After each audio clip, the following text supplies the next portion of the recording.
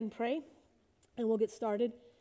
Thank you, Jesus, so much for this time. Lord, I just thank you that you give us such wonderful examples that we can just follow through to this day, Lord, and so many applications in your word on how we can live lives that honor you and glorify you and just how much you love us, Lord. I thank you for those constant reminders in your word. Father, I pray that we can put all the distractions outside the door. There are many. I just pray for people on both sides, in the Ukraine and the Russian people that don't even want to be there. Lord, please bless them. I just pray that your will be done, whatever that looks like, that's so beyond our understanding. Lord, I just pray that you bless the moms having babies and the children and just everything going on over there, Lord, that's just so difficult. So, Lord, we know you've got this. Please bless them. Please bless our country. And Lord, I just pray that we can focus on you. Thank you, Jesus, for what you've done for us on the cross. In your precious name, amen. What we're going to do is we're roughly going to do chapters 11 to 14 of Exodus. Even as a speed teacher, I can't cover all that in one lesson, but there's so many lessons I want to pull out. We're going to end up at the Red Sea after they've crossed through, so we're going to be starting. But one thing I just wanted to go over again, because a lot of people said they'd never seen the parallels before between the plagues in Egypt and the plagues coming in Revelation. So just real quickly, I'm going to give you those references again so you can look at it. A couple people talked to me after and said, boy, I'd really like to do more study. I just want to make sure that you have the references in case you didn't get them all last week so you can look them up. The first plague, the Nile turning to blood, you'll see a similar thing again in Revelation 3 different times. Revelation 8:8, the judgment, the second trumpet judgment. Revelation 16, the second bowl judgment, and Revelation 16, the third bowl judgment. All of those involved turning water into blood. So the first plague in Egypt and those three references in Revelation 8:8, and then you're going to see a whole bunch of it played out in Revelation 16. So Revelation 16, second bowl and third bowl. The frogs, similar, Revelation 16, 13, and 14. We see the three unclean spirits like frogs. It says they're the spirits of demons. So that's what's going to happen in Revelation that involves frogs. The lice in the third plague, you really don't see that again in the book of Revelation. You don't see anything that similar.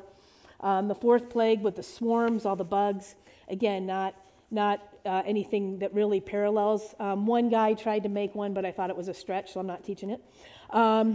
Plague number 5, pestilence. You don't need to stretch with God's word. God's word stands on its own. God is perfect, and everything he wrote was perfect, so we don't need to add or take away. The fifth plague with the pestilence, you see that in the fourth seal, Revelation 6:8. You see something similar there in the fourth seal. The sixth plague with the boils, you see similar in Revelation 16, verse 2, in the first bowl. The seventh plague, the hail and the fire, you see that in Revelation 8, verse 7 with the first trumpet. That's Revelation 8:7. The locusts, plague number 8 in Egypt, you see it something similar in Revelation chapter 9, verses 3 and 4. That's the fifth trumpet. And again, those are locust-like creatures then, but it's a good parallel. And then the ninth plague, darkness, you see that in Revelation 16, verses 10 and 11. That's the fifth bowl, the darkness that comes. Revelation 16, 10 and 11. So if you want to do your own research and just look at those again, you can do that. But I think the coolest one, and we're not going to get to chapter 15 of Exodus, but when they stand after they've crossed the Red Sea and they sing the Song of Moses, okay, that's Exodus 15. It's also Revelation 15. You see this great multitude standing by a sea of glass in Revelation 15, and it says right in there, they sing the song of Moses. So this beautiful parallel, and of course God didn't put chapter and verse divisions in, but for us it's really easy. Exodus 15, Revelation 15. So you can look at that, and I'll be continually mentioning things that you can be looking at over the break. There's still a lot to pull out, but we're going to be talking about the wonders of God today and the things he can do. In the fall of 2000, doctors diagnosed Pastor Ed Dobson with ALS, Lou Gehrig's disease. It's an incurable and fatal disease. The doctors gave him 2 to 5 years to live and predicted that he'd spend most of that time in a disabled condition. He had been speaking at Moody Bible Institute, a pastor's conference, a year or two after he received the diagnosis. He said shortly after he was diagnosed, he wanted someone to anoint him with oil and pray for healing. He wanted someone to pray who really believed in healing. So Ed invited a friend, a Pentecostal pastor who had regular healing services, to come over and pray for him. He said it was one of the most moving evenings of his entire life. The Pentecostal pastor began by telling stories of people that he had prayed for who were miraculously healed. But this is what I love too. He also told stories about people he had prayed for who were not healed and passed away, receiving the ultimate and final healing when they went to heaven to be with Jesus. Before he prayed for Ed, he gave him some advice.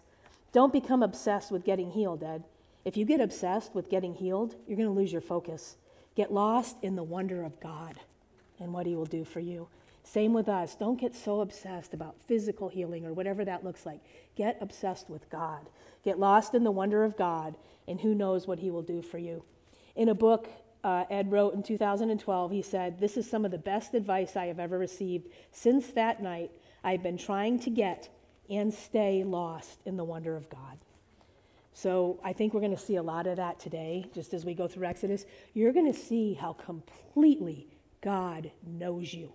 Going, wow, we're going back thousands of years and God to see that? Yeah, we are, in just an incredible way. We've seen the 9 plagues. We've seen Pharaoh still resisting, changing his mind, trying to bargain. This guy is just so full of pride, he wouldn't just surrender. Said, let that never be said of us. So then in chapter 11, the final plague is threatened. But see, the thing is, God already told him. Right in chapter 4, in verses 21 and 22, God already said, if you don't let my firstborn go, Israel, my firstborn, I'm going to take your firstborn. So he knew before the first plague even started what God was going to do.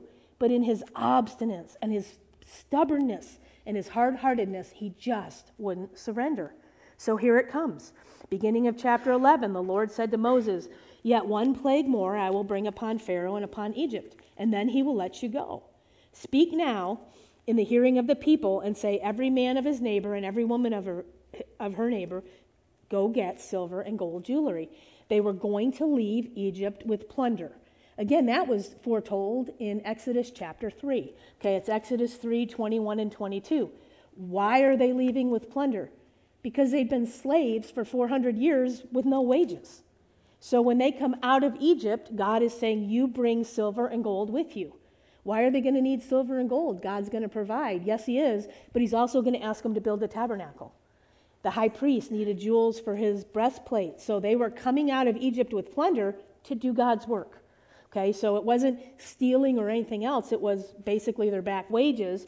But God foretold that too, because God knows everything. That's why it's really stupid when we argue with him. But anyway, so Moses, so the Lord gave the people favor in the sight of the Egyptians. That's chapter 11, verse 3.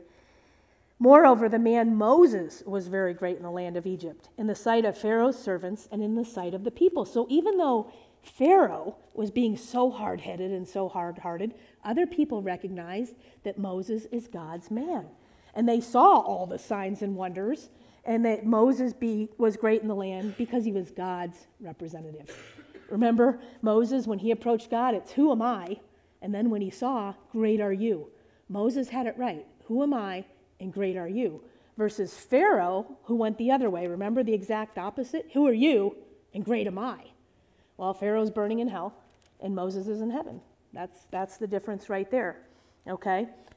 So they recognized what Moses had done. So in chapter 11, verse 4, Moses speaks God's word. About midnight, I'm going to go in the midst of Egypt. Every firstborn in the land of Egypt shall die. From the firstborn of Pharaoh, who sits on his throne, to the firstborn of the slave girl, all the firstborn of the cattle.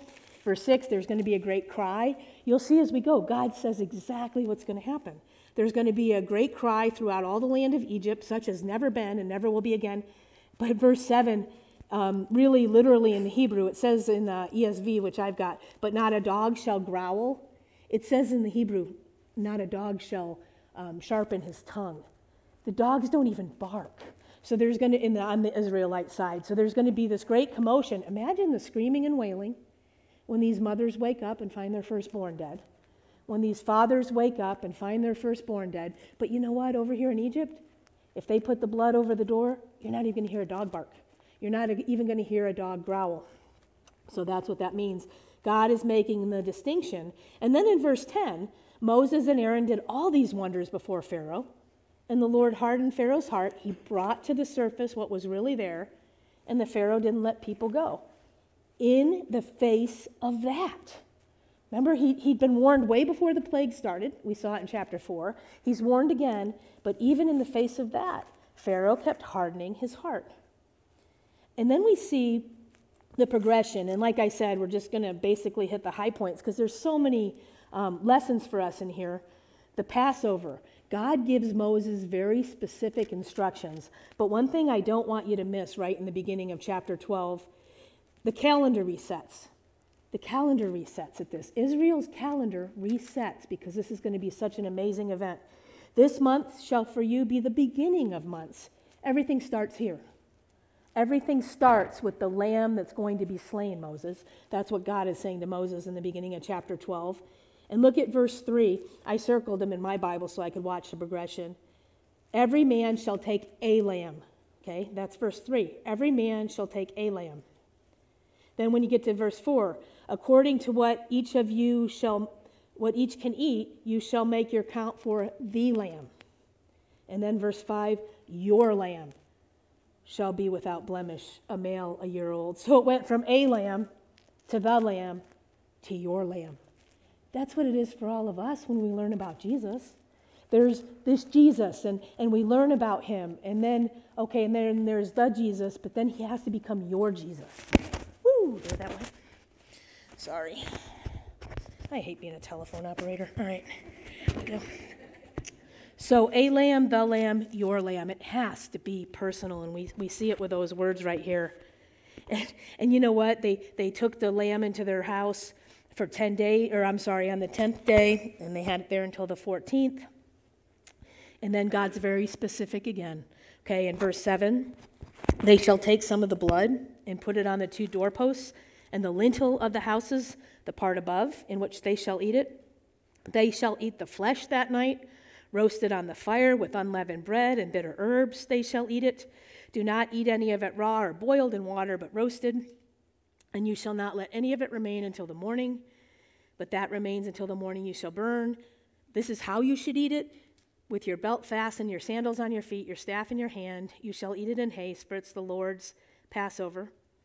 Verse 12, highlight this one. For I will pass through the land of Egypt that night, and I will strike all the firstborn in the land of Egypt, both man and beast.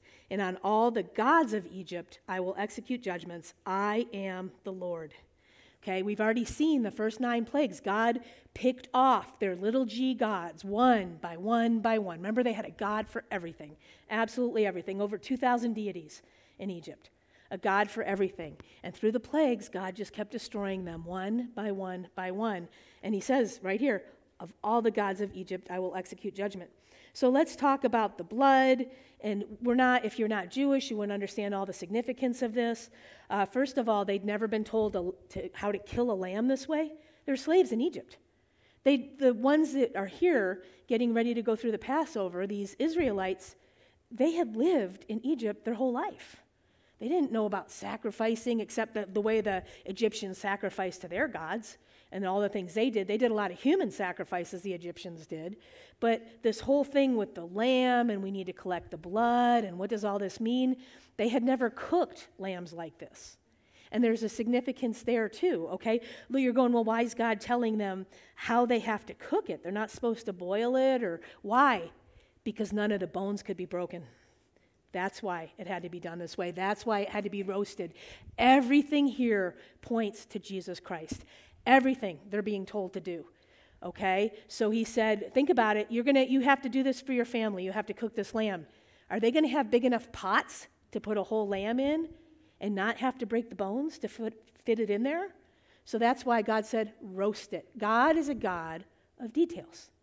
Okay, you need to roast it because none of the bones could be broken, because none of Jesus' bones were broken. We see that in Psalm 34:20. Psalm 34:20. And then remember, we're going to be celebrating at Easter.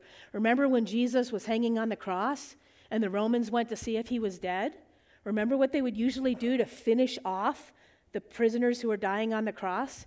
They'd be pushing up so they could get breath because they were asphyxiating on the cross. So to hasten it, the Roman soldiers would break their legs. Remember, we saw in John chapter 19, the legs didn't need to be broken because Jesus was already dead. But that's because it had to fulfill this prophecy. God knows everything. There couldn't be any broken bones in the Passover lamb. There were no broken bones on our Passover lamb. Okay? So read John 19. You'll see it in verses 33 and 36, and you see it in the Old Testament in Psalm 34, verse 20. The bitter herbs were to show the bitterness of the bondage in Egypt. Why are they being told what to wear and how to wear their clothes when they're eating it? Because God's saying, get ready to go. This is going to come upon quickly. At midnight, this is going to be happening. Get ready to go. Have your robe tucked in to your belt. Have your sandals on. Be ready to go at a moment's notice. That's why it was unleavened. They didn't have time for the dough to rise. They brought unleavened bread. They didn't have time. God is just telling them, be ready to go. It's total obedience. That's what this is all about, total obedience. And it all pictures Jesus, our Passover lamb. Look these up later, 1 Peter 1, 18 and 19. 1 Peter 1, 18 and 19. It talks about the precious blood of Christ, a lamb without blemish or defect. Remember John 1:29, what John the Baptist said when he saw Jesus walking by? Behold, the Lamb of God who takes away the sin of the world. John 1:29, they recognized it. And I love Paul. Paul brings everything together in all of his letters for people that might have missed it. 1 Corinthians 5:7, he says, Jesus is our Passover lamb. Just for the people that might have missed all the symbolism, he puts it in words. 1 Corinthians 5:7, Jesus, our Passover lamb. So everything just points right to Jesus through this. And as we go, just keep thinking, they'd never done this before. They truly didn't understand the significance or meaning. It's all about obedience. All about obedience. Look at Pharaoh. He saw the same 9 plagues the Israelites did. He didn't have a heart of obedience. He kept fighting. But the Israelites, after seeing those 9 plagues and what happened, God, you want us to jump? Okay, how high? All right? They obeyed and they did what God told them to do with the Passover. Very shortly, they'll be complaining again, because that's what people do. But at this time, even though it made no intellectual sense to them, no logical sense, they did what God told them to do.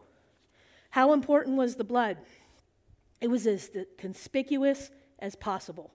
Right on your doorposts, right over the lintel, on the lintel. It was as conspicuous as possible. It was a distinguishing mark. What was the blood? A distinguishing mark. There were no secret believers then. You either had the blood on the door of your house or you didn't. No secret witnesses. There was no compromise position.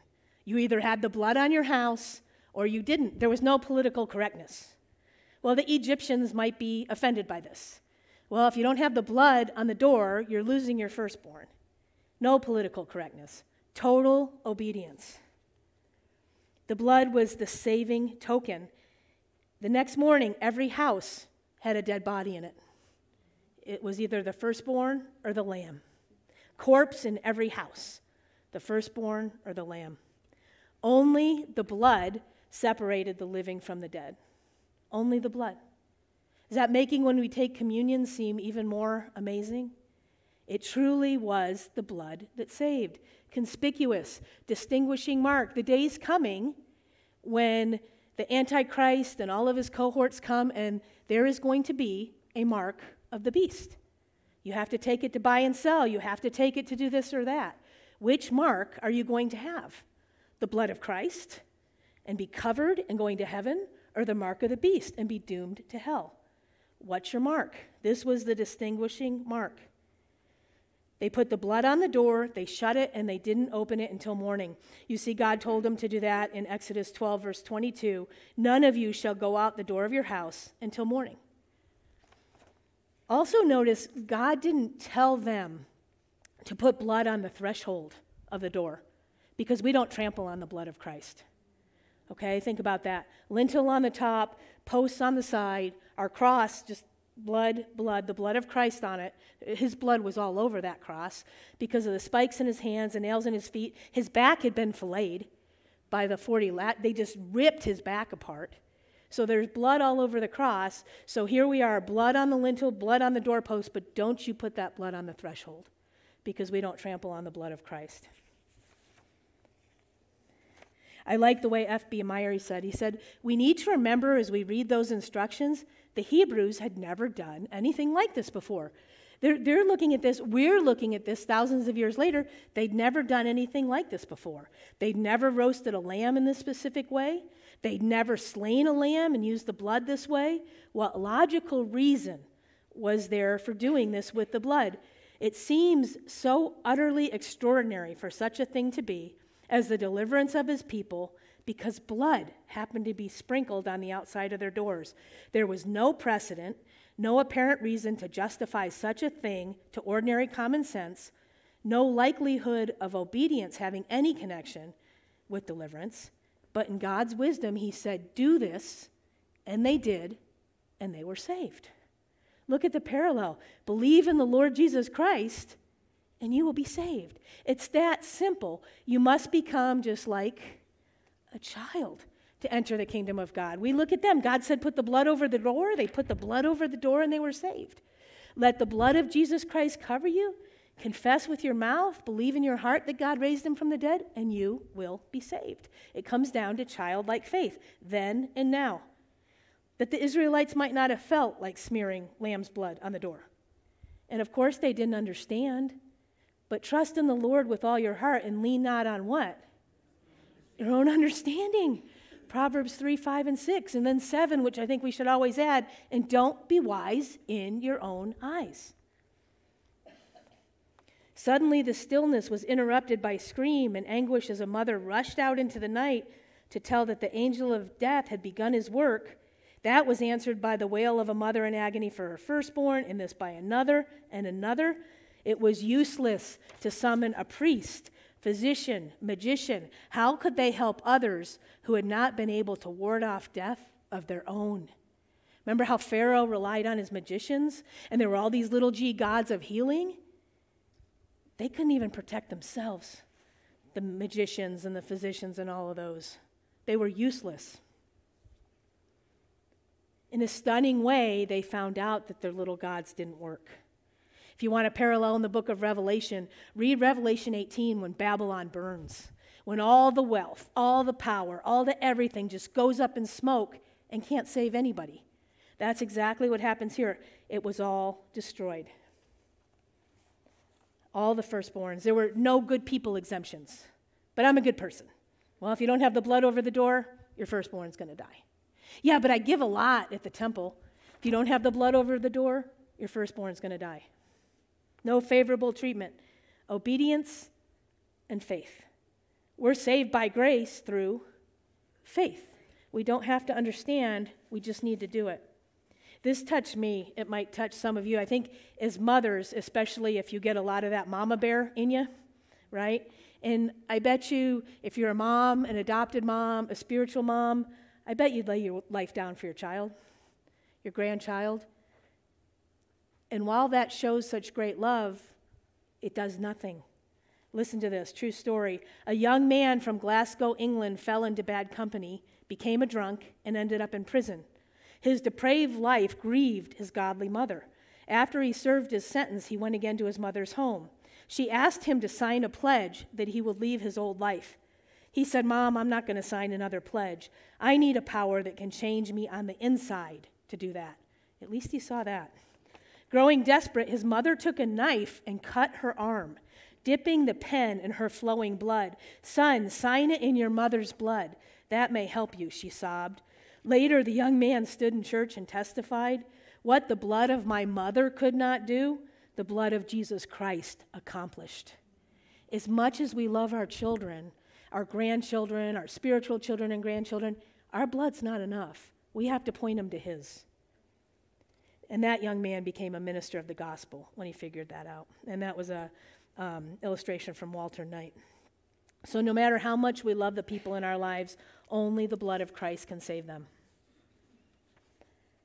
And really, honestly, when we look at the directions and not understanding, maybe our greatest struggle isn't understanding God's will, but obeying it. Choosing to obey even when we don't understand. And God passed over. Chapter 12, verse 13, the blood shall be a sign for you, and when I see the blood, I will pass over you, and no plague will befall you to destroy you when I strike the land. And that's exactly what happened. The angel of death passed over the homes that had blood on the door. Jesus Christ, when we accept his sacrifice in our behalf, when we accept his blood, the angel of death is going to pass over us. We'll die a physical death, but then we get to go be with Jesus forever in heaven. And I just wonder, I was very humbled when I read the next example, because how often do you thank Jesus for that blood? How often do you just stop in your tracks and thank him for the blood he shed for you? This just opened my eyes. Every Friday evening as the sun sets, there's a common sight at a Florida beach. An elderly man, Eddie, will be strolling towards his favorite pier, clutching in his hand a bucket of shrimp. He walks to the end of the pier and stands to enjoy the sight. Before long, however, he's no longer alone. Up in the sky, hundreds of white dots come screeching and squawking, flying their way towards this man standing at the end of the pier. Dozens of seagulls envelope him, their wings fluttering and flapping widely. Eddie stands there tossing shrimp to the hungry birds. As he does, if we're close enough to listen, we can hear him say, "Thank you, thank you." In a few short minutes, the bucket is empty. Eddie enjoys their presence for a moment and then walks back to the beach. He does that every week. His full name, Eddie Rickenbacker. He was a soldier who fought in World War II. You may recognize him. He was a very famous flying ace. During the war, flying missions across the Pacific, he and his 7-member crew went down. They crashed into the ocean. Miraculously, all of the men survived and crawled out of their plane and climbed into a life raft. Captain Eddie and his crew floated for days on the rough water. They fought sun and sharks, hunger and thirst. By the 8th day, their rations ran out. No food, no water. They were miles from land, and no one knew where they were. They needed a miracle. They prayed for one. They tried to nap. Eddie leaned back and pulled his military cap over his nose. Time dragged on endlessly, day after day. All he could hear was the slapping of the waves against the raft. Suddenly, Eddie felt something land on top of his hat. It was a seagull. Old Eddie would later describe how he sat perfectly still, planning his next move. With a flash of his hand, he managed to grab it and wring its neck. He tore the feathers off, and he and his starving crew made a meal of it, a very small meal for 8 men. Then they used the intestines for bait. With it, they caught fish, which gave them food and more bait, and the cycle continued. With that simple survival technique, they were able to endure until they were found and rescued some 24 days later. Eddie Rickenbacker never forgot the sacrifice of that first life-saving seagull. Every Friday evening, he would walk to the end of the pier with a bucket of shrimp. It was his way of saying thank you. That so humbled me to go, okay, how often do I go out of my way just to sit and say thank you to Jesus? Thank you for the blood. So the Lord brings them out of Egypt so he can bring them in. So he can bring them into the land of promise. So he can bring them into all the blessings he has waiting for them. And he reminds them, before we move on too far, in chapter 12, verse 26, when you're commemorating this Passover every year, when your children say to you, "What do you mean by this service?" you tell them. You tell them it's a sacrifice of the Lord's Passover. For he passed over the houses of the people of Israel in Egypt, and he struck the Egyptians, but spared our houses. And the people bowed their heads in worship. That's just critical. Exodus 12, verse 26. We need to pass on the lessons God has shown us to our children and grandchildren, just so that they can share in our faith. We need to be emphatic about it. We need to just make sure we do it. So here comes the 10th plague. Chapter 12, verse 29, at midnight, the Lord strikes them down. Great cry in Egypt, for there was not a house where someone was not dead. Then Pharaoh summons Moses and Aaron in verse 31 of chapter 12, and he says, "Get out. Up, go out from my people, both you and the people of Israel. Go, serve the Lord as you have said. All this could have been avoided. God told him before any of the plagues happened what was going to happen, but he didn't listen. And then he watched the first 9 happen exactly as God said every time, because God kept warning him in advance. All of this could have been avoided. But now go and serve the Lord as you have said. Take your flocks and your herds, as you have said, and be gone. But then he throws in, and bless me also. Pharaoh was one of those guys. Don't you have those people in your life that say, and pray for me? And then you're kind of going, do you ever pray for yourself? Okay, pray for me. Pharaoh could have humbled himself before the Lord right there. Pharaoh had just lost his firstborn kid. He saw how powerful God is. He saw how real God is. But instead of humbling himself and surrendering, pray for me. Get out and pray for me. So they leave. And we see in verse 36, they plundered the Egyptians. We talked about that, just as God had said. They took the silver and the gold. Verse 38, a mixed multitude also went out with very much livestock. Some of the Egyptians went too. Some of the Egyptians had chosen the blood.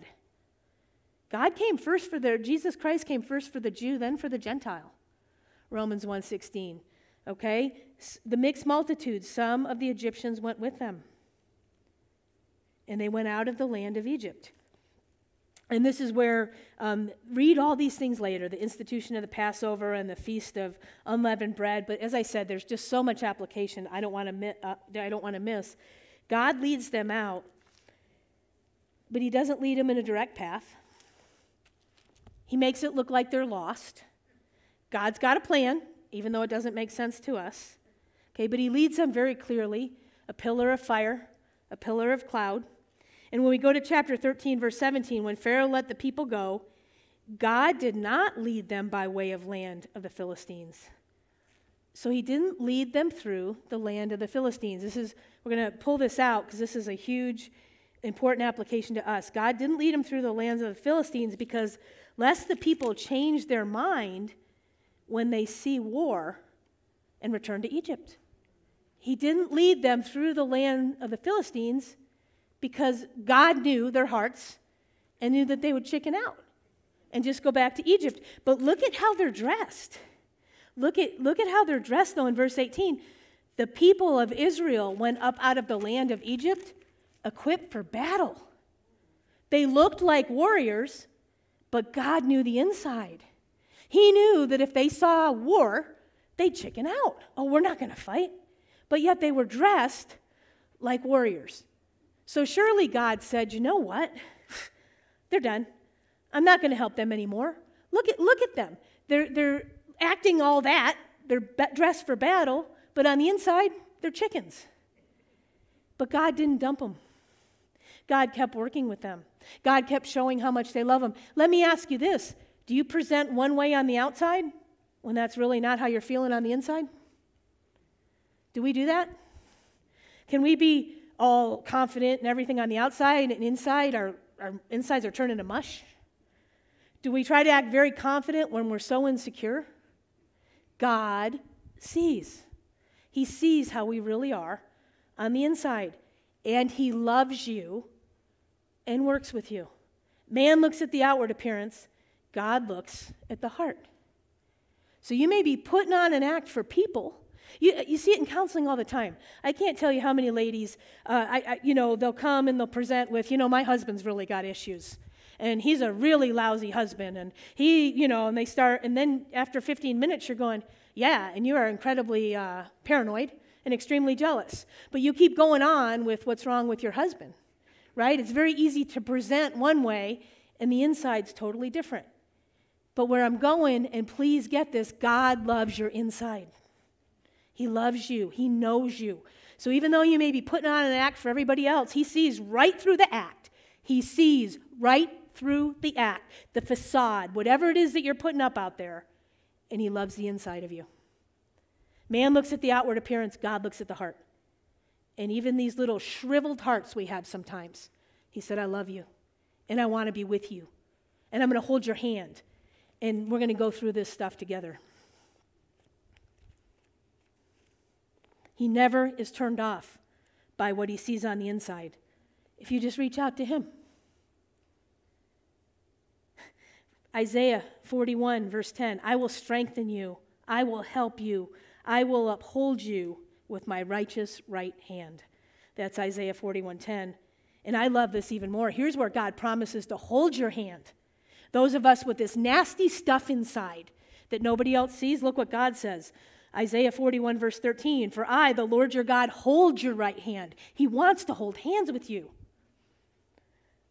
For I, the Lord your God, hold your right hand.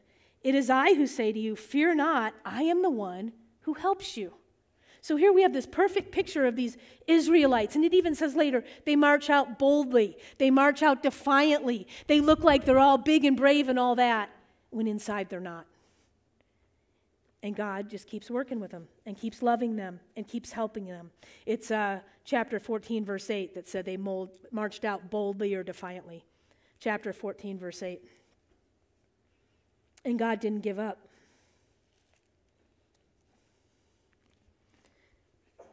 And he leads them, pillar of cloud by day, pillar of fire by night. It didn't depart from before the people. Well, if I had a pillar of fire by day or a pillar of cloud by day and fire by night, I'd know what God wants me to do too. We have the Holy Spirit. We have the Holy Spirit of God dwelling in us. We listen to him. He tells us to go left, to go right. If you're listening, if we're not quenching him, if we're opening our hearts to him, we have the Holy Spirit dwelling within us. So while we may go, yeah, I'd love to be able to follow this pillar, you have one in you. And then God brings them to the Red Sea. He tells them, turn back. He makes it look like they don't know where they're going. God is giving instructions that makes it look like the Israelites are lost. Why would God do that? He has a plan. He's going to display his glory. When God tells us to do things that don't make sense, God has a plan. He's going to display his glory. But I've been so involved in this ministry over here, and all of a sudden I can't do it because of health problems, family problems, whatever. What's the deal with that? God's going to display his glory. But you know what? We had a really good income, and we were giving so much of it away and helping people with it. And God took it all away when we lost our job. God's going to display his glory. He always has a reason. Even though it doesn't make sense to us. He leads the people of Israel into a geographical cul-de-sac. It would be like if you had one of these gangs, MS-13, and you got 20 of them running after you. And God says, go down this road, and you go down that road, and you're at a dead end. That's what he did to the Israelites. He took them to a dead end. In one area, fortifications and mountains and rocks and all this stuff that the Egyptians had. And then over here, the barren desert. And then Pharaoh's army coming after them. Can you imagine? These people had never had a taste of freedom. Never. In their whole lives, they lived in slavery in Egypt. And God frees them. And now they're walking together. And it would be about 2 million of them. It says there were 600,000 men. So scholars estimate 2 to 3 million because of the women and children. Let's just go on the low end. 2 million. You've never been free before. You've worked 24/7 with Egyptian taskmasters standing over you. You're free now. Can you imagine what that walk must have sounded like? Oh my gosh, how loud, how joyous, talking, being with your family, you're free. God tells you to go here with this pillar, you're doing it all, and you come to a dead end. And here comes this army, Pharaoh's army coming at you.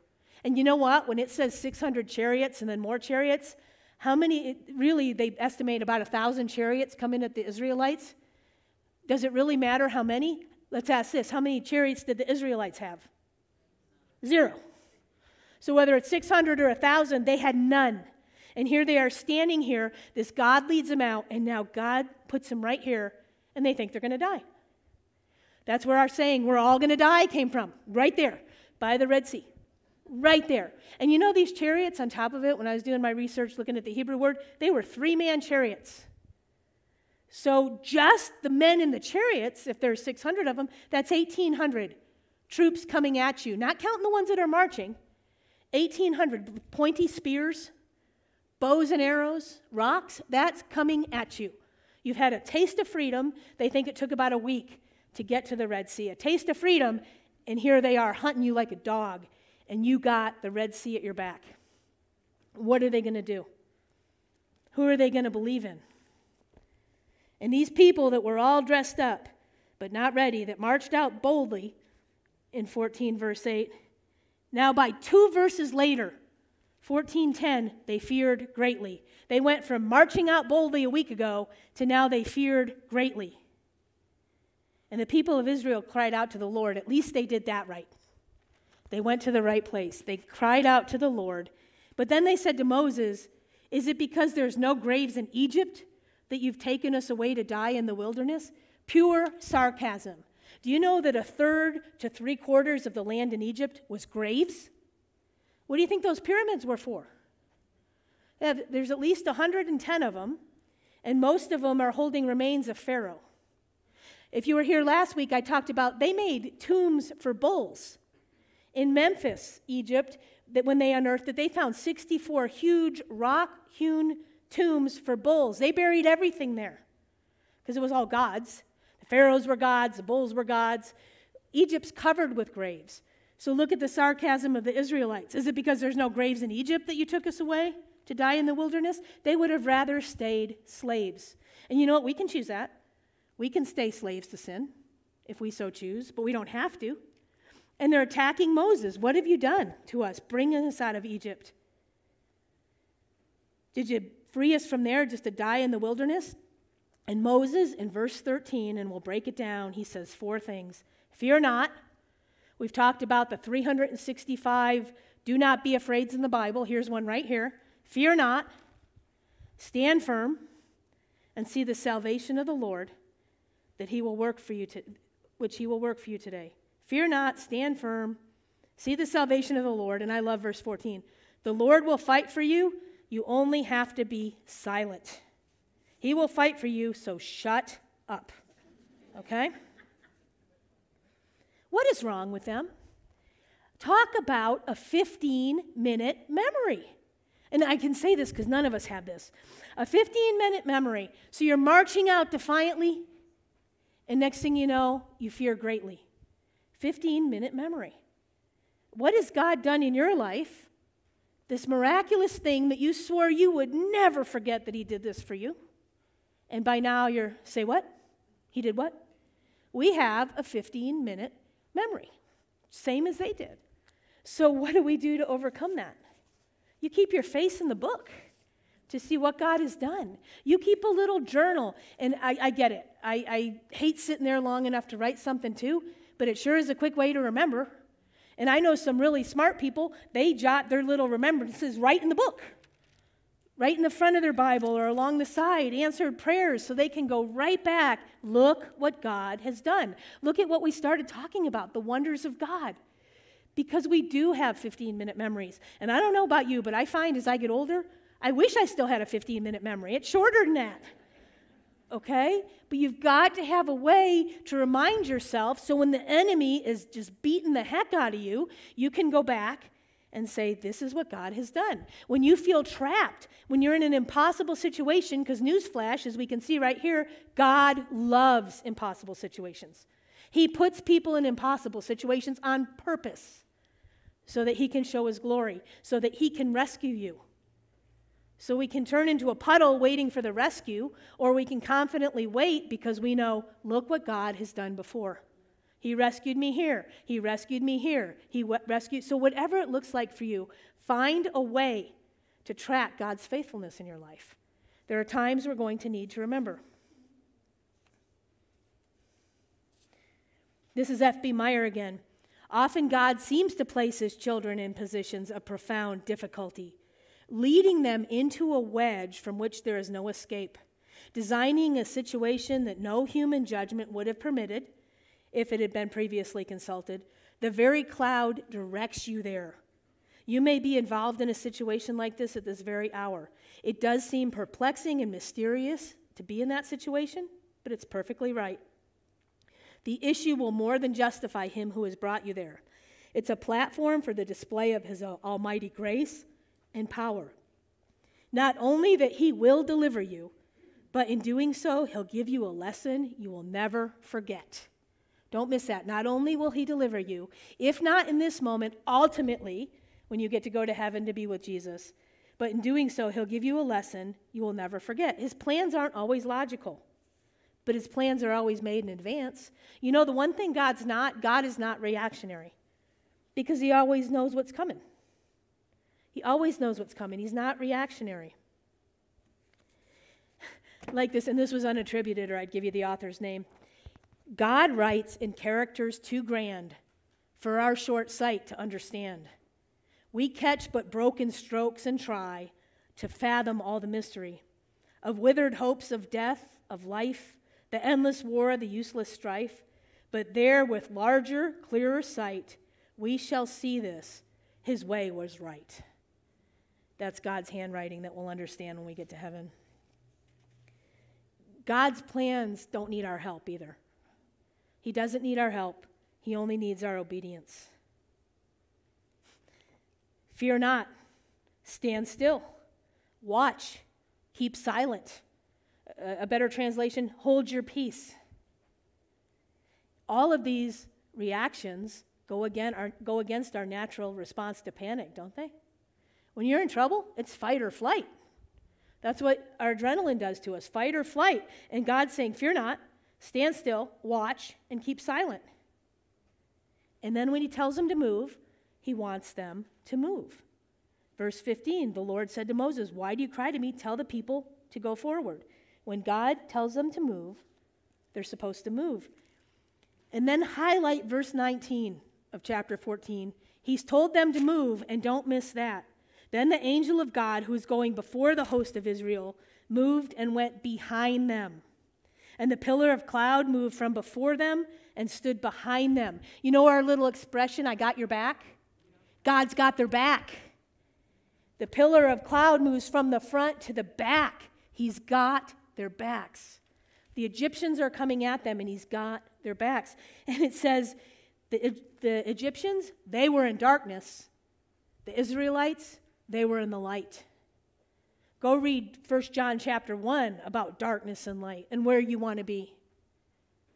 The Israelites are in the light. God's got their backs. They're in the light. The Egyptians are in the darkness of judgment. He's got your back. So just look at the things we're pulling out. He's holding your hand. He's got your back. He knows everything inside of you and loves you and is leading you and guiding you anyway. He never gives up on us. He's got us surrounded. But how's he going to get them out of this? They're surrounded on all sides. It's not humanly possible, but it's godly possible. Verse 21, Moses stretched out his hand, and the Lord drove the sea back by a strong east wind all night and made the sea dry land, and the waters were divided. And the people of Israel went into the midst of the sea on dry ground, the waters being a wall on their right and their left. He just parted the waters. And it wasn't going to be the first time. You ever thought about how this mimics creation? Remember what happened in Genesis 1:9? God separated the land from the water. He put water in the sky. He separated the oceans from the land. And we see in the book of Job, he told the oceans, you can only go this far, water. This is going to be land over there. The oceans obey God, even though people don't. But the oceans obey God. God said, you stay there. He did it in creation. He did it in the Jordan. He parted for Elisha and Elijah to get across. This is nothing new for God. God can part the sea. But yet scholars are all over this, scholars in quotes. This didn't happen. This didn't happen. It's a sea of reeds. It's so shallow. You know what? Rather than make up little stories, isn't it easier just to believe? Isn't it easier just to believe than sit here and have to come up with all these things? Because that doesn't make any sense, that it was 6 inches of water and it was just the sea of reeds, because what happens to the Egyptians? They drown. So really, okay, you guys, you atheists, you people that refuse to believe, fine, but what's the bigger miracle? That God parted the waters and the Israelites went across, or the whole Egyptian army and all their chariots and all their fighting men died in 6 inches of water? Come on. Really? It's a miracle either way. Don't be one of those people. If God said it, it happened. And let's not be ridiculous. We talked about how they try to explain all the plagues away as natural phenomenon. Well, that doesn't work either. Bugs just stop. Some cattle die of pestilence and others don't. It's easier just to believe. It's easier just to put the blood over the door. Just obey and believe. The stand still part's tough, isn't it? We tend to be, when things are happening in our lives, oh my gosh, we got to fix it, we got to fix it, we got to fix it. I got to do something. I got to get my little fingers in there. There's this problem. My friend has a problem. My kid has a problem. I got to fix it. And God says, stand still. Let me give you some biblical examples of people who stood still. Shadrach, Meshach, and Abednego, they were told to stand still. They got thrown into the fiery furnace, and they told Nebuchadnezzar, you know what? If God chooses to rescue us, great. And if he doesn't, we're still going to stand here. They stood still. Daniel, when he was told not to pray anymore, he stood still and he prayed. Paul and Silas get thrown in jail. You'd think that was standing still. They sang and prayed all night. But you know who really stood still? The one in the Garden of Gethsemane all by himself. The one in the Garden of Gethsemane that could have called legions of angels to help him. And when God says, you're going to that cross to redeem these people that I love, he stood still. The God of all creation, because Jesus Christ, everything was created by him and for him and through him. That's Colossians 1:15. He stood still to get up there so we could be covered with the blood. You see this beautiful picture, how it keeps tying together? He stood still so he could do that for us, so we could be covered with his blood. So they're told, stand still. God grant me, this is from Sir Paul Reeves, he wrote this in Australia, God grant me to be silent before you, that I may hear you, at rest in you, that you may work in me, open to you, that you may enter, empty before you, that you may fill me. Let me be still and know that you are my God. Amen. God grant me to be silent before you, that I may hear you, at rest in you, that you may work in me, open to you, that you may enter, empty before you, that you may fill me. Let me be still and know that you are my God. If anybody wants a copy of that, we can make some after.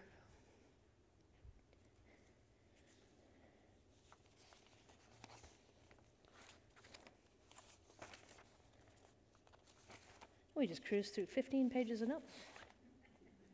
Okay. I do want to get a few more applications, though. So there's nowhere to run, but there be God. There be God. And he parts the sea, and they go through, and then the sea closes in on the Egyptians. And it ends in Exodus 14 with, so the people feared the Lord. Remember, fear of the Lord is reverential awe that leads to obedience. The people feared the Lord, and they believed in the Lord and in his servant Moses. And we know they're going to get out to the wilderness and be complaining and mumbling, and where is God? And he's not showing up. That's why we talked about having to have a way to remember, to spark our 15-minute memory. But never forget, never ever forget over your life, there be God. I haven't seen it personally. I've just read about it so many times. I'd love to see it. It's over in a Maritime Museum in London. There's this ancient mariner's map that the sailors made, and it was long before any technology. They didn't know how deep the oceans were. They didn't know what was in them. They just knew that they needed to navigate them. So they made this great big map, and they put like parts of it, there be rocks. And remember, they'd see the sea creatures, but they wouldn't know what they were, so they'd put there be dragons, there be sea monsters. They wrote it all over the map where these things they saw were, in their own terms, sea monsters, dragons, rocks, whatever. But then somebody came in afterwards and put over the top of the whole map, which some may be saying ruined it, but it didn't. It was truth. Over the whole map, they wrote, there be God. So over this whole map, there's dragons and sea monsters and rocks, but there be God. Let that be stamped over your life. When we have our Red Sea moments, when we're trapped, when things look impossible, when there's no way out, when we're camped out in bitterness and hatred and envy and pride, and we're stuck with all this stuff, and we're trying to figure out how to get out of that death cul-de-sac, all these things, when we have rocks and trials and tribulations through our life, and when we have incredible joy and peace because we have Jesus Christ. But when you look over the map of your life, isn't that what you want just stamped over the whole thing? There be God. Because he's with you all the time, watching over you all the time. So recognize his purpose, even if you don't understand it. You know he has a plan and he has a purpose. For I know the plans I have for you, declare the Lord. Jeremiah 29:11 is such a bumper sticker, such a plaque thing, such a t-shirt thing, but it's true. He knows the plans he has for you, and they're to prosper you and not to harm you, and to give you hope and a future, and he's giving you a future forever with him in heaven. So recognize that he has a plan and a purpose, even if you don't understand it at the moment, and it is for your good, because he's working all things for the good of those who love him, who are called according for his purpose. Retain his perspective. How do we do that? How can we have God's perspective? You stay in his word. That's how you keep God's perspective. You stay in his word. Lord, I want to see things like you do. Lord, I want to see people like you do. Maintain his perspective. You may see this person in a way that you totally don't like her. What's God's perspective? She's made in his image. We need to love on her. We keep God's perspective. Lord, everything's dark. Well, he's saying, I am the light. That's what Jesus said. Keep his perspective and rely on his promises. So we recognize his purpose, retain his perspective, and rely on his promises. We have to change our thinking with God. We just do. There's nothing impossible with him. We have to change our thinking. And just because you feel surrounded like there's no way out, like it's hopeless, it's not. Annie Johnson Flint said, pressed out of measure and pressed to all length, pressed so intensely it seems beyond strength. You ever felt like that? I just can't take one more thing, God. At my wit's end or at the end of myself or whatever that looks like, pressed so intensely it seems beyond strength. Pressed in the body, pressed in the soul, pressed in the mind till the dark surges roll. Pressure by foes, pressure by friends, pressure on pressure till life nearly ends. Pressed into loving the staff and the rod, pressed into knowing no helper but God, pressed into liberty where nothing clings, pressed into faith for impossible things, pressed into a life in the Lord, pressed into living the Christ life outpoured. We keep our eyes on him and his perspective. We have to change our thinking. Because God, if he's going to get the glory, he has to do the fighting. So we need to surrender to him. Not a single weapon did those Israelites have. And we talked about the chariots and all the men, and this was a trained army coming after them. They didn't have a single weapon. They had their babies with them. They had their kids with them. They had their elderly people with them. And who fought for them? And remember this too, and this is a tough one for those of us in waiting periods. The Red Sea opens and closes at God's command, and not until. The Red Sea opens and closes at God's command, and not until. I thought this was really smart. This was Charles Swindoll. He said, do you know that the clock is one of the greatest detriments to a life of faith? The clock is one of the greatest detriments to a life of faith. God doesn't tell time like we do. God doesn't bow to our timepiece. He doesn't jump to our alarm bells. He ignores our deadlines and removes our crutches. He will leave that particular Red Sea, whatever Red Sea you're standing at, absolutely closed, without an opening, without a sign, until he has finished teaching us the lessons we need to learn. That's why we have to be told to stand still. Be still and know that I am God. We're on his time. Raymond Edmond, the book is called The Disciplines of Life. He calls it the discipline of delay. This is all a quote. We live in a restless, impatient day. We have little time for preparation and less for meditation or worship. We feel we must be active and energetic, humanly effective. We can't understand why inactivity, weakness, weariness, and seeming uselessness should be our lot. It appears so foolish and futile, without plan or purpose. But don't miss this. He said the delay that instructs and prepares us saves time, never loses it. Think about that. The delay that instructs and prepares us saves time, never loses it. I'm sure you have heard of Hudson Taylor. I had too. When I had heard, he went in and he evangelized China, and I had heard about his perseverance. He went in and felt like he wasn't winning anybody to Christ. Nobody was coming to Jesus, but he kept showing up day after day after day, preaching Christ and loving on people. And then thousands upon thousands came to Christ. But what I didn't know, I know he lost a wife, he lost a child on the missionary field to disease. But what I didn't know, he went through a season of delay too. He was an invalid at 29 years old. After 6 years of service in China, he was in London with his little family. Outside interest lessened, friends began to forget him, and for 5 long hidden years, they were spent in the dreary streets of a poor part of London, where the tailors were shut up to prayer and patience. As the years of obscurity progressed, and when the discipline was complete, they emerged to go to the inland mission in China, first a little route, but then God filled China with fruit through Hudson Taylor. When we recall the name of Hudson Taylor, does anyone ever mention the 5 years of obscurity in the poor part of London? We're more prone to emphasize the prominent things about him, but remember this, China was reached because a man was faithful behind the scenes, patiently waiting with his family for the Red Sea to open. That's a lesson for all of us, and until we learn it, we're going to stay stuck in the cul-de-sac. God kept him on ice, as we would say, for 5 years. I want to serve you, Lord. I want to go do this, Lord. Why have you got me here? Because he opens and closes the Red Sea as he chooses. Like I said, there's a lot more to read. I just wanted to really hit the highlights because there are just so many lessons here.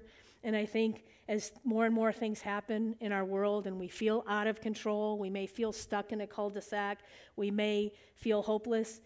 If nothing else, this shows us that nothing is impossible with God. And he can part any sea, and he'll make a way, and it doesn't matter how scary the enemy looks. Just put yourself weak-kneed with those Israelites standing by the Red Sea, watching death come at you, if you look at it that way, and look what God did. He had their backs. He watched over them. He made a way, as he will for us. There's a book called Ghost Soldiers, and Hampton Sides tells a story of a dramatic mission during World War II. We're going to close with this.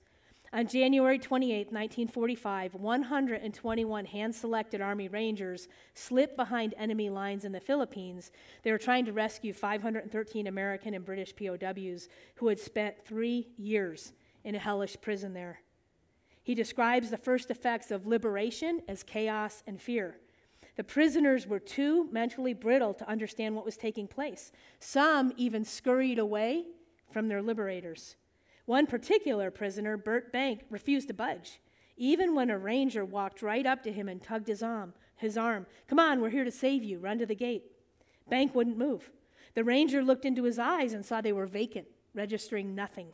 What's wrong with you? He said. Don't you want to be free? A smile formed on Bank's lips as the meaning of the words became clear, and he reached up his outstretched hand to the Army Ranger. The Ranger searched all the barracks for additional prisoners and then shouted, "The Americans are leaving. Is anybody here?" Hearing no answer, they left. But there was one more POW, Edwin Rose. Edwin had been on latrine duty and somehow missed all the shooting and explosions. Ever feel like that's your life, stuck in the bathroom while stuff happens? But anyway, when he wandered to his barracks, he failed to notice the room was empty, and he laid down on his straw mat and fell asleep. Edwin had missed the liberation, but there was a reason. Edwin was deaf. 4 Americans died in the rescue, 2 Rangers in the firefight, and 2 prisoners who perished for reasons of poor health. The freed prisoners marched 25 miles and boarded their ship home.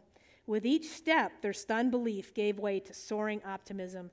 Even Edwin Rose made it. He finally woke up and realized freedom had come. Eugene Peterson puts it this way: the gospel message says, you don't live in a mechanistic world ruled by necessity. You don't live in a random world ruled by chance. You live in a world ruled by God, the God of the Exodus and the God of Easter. And he will do things in you that neither you nor your friends would have supposed possible. Let's pray. Lord, I thank you for who you are. Lord, I thank you that you love the likes of us. Lord, I thank you that you know us so completely and love us so incredibly. Lord, I just pray that whatever situations we're in today, whether it's a season of delay, whether we feel trapped, whether we're uneasy about the future, whether we are just afraid, Lord, I pray that we turn that to just joyous confidence in you. Jesus, I thank you for the blood you shed for us. Lord, I pray that all of us choose your liberation, your freedom. Father, I pray that we don't walk back into slavery, that we just stay free in you and this wonderful, incredible life you have for us, and ultimately the incredible life you have for us in heaven. Jesus, thank you. Thank you for what you did on that cross. May we never forget to thank you every day for that. And Lord, thank you just for giving us the freedom here to study your word. Jesus, thank you for loving us. In your precious name, amen.